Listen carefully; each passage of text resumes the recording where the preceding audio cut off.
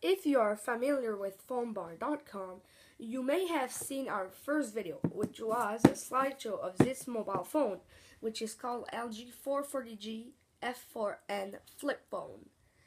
And we haven't do a real review with talking, but that's what we are going to do.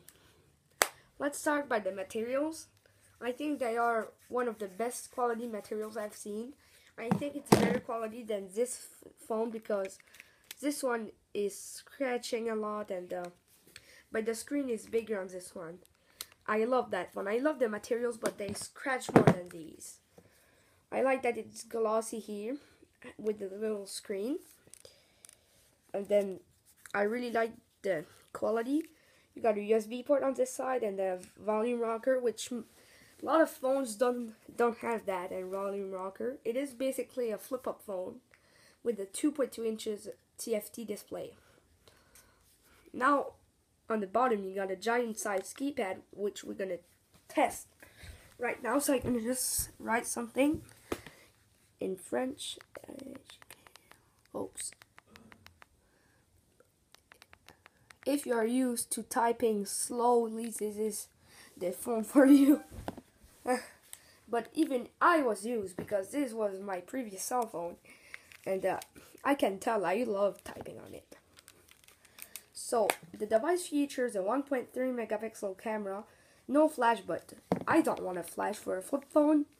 The pictures the quality is excellent. I mean, if we compare to some other cell phones, it is so good. I'm gonna go and take some pictures. You will be hearing click. And something fun is that LG did, like with the F4N, made a multimedia review, or my folder, so you can check everything. Pictures, you go here.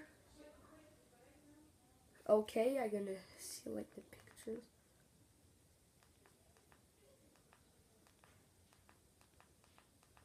Where are they? I'm checking for them. It's hard to find.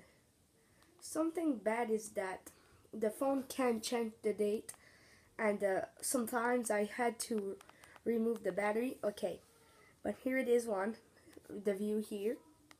This is my setup on my table. It's an old CRT TV with a full keyboard and mouse, and this is outside today.